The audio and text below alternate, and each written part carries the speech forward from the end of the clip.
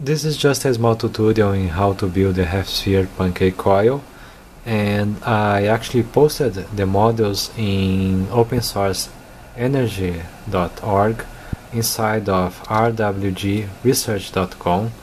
And there are two types of models. One that you actually can print in a 3D printer, and the second one that I used here, you need to use laser cut, MDF laser cutting, and it's actually divided in three parts. One that support the windings, and two inner rings that support the whole coil. And the important thing here is that in the part that support the windings, there is a small gap, and there are a lot of small gaps, and you just need to fill the small gap in a pancake style, just to fill the first one and go to the next. And you can do this in clockwise or counterclockwise.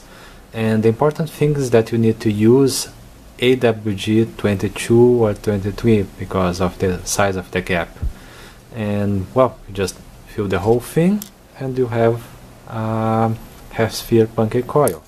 You can use just one wide, or you can try to do this in a bifilar style. Oh, and that's it. It's quite simple.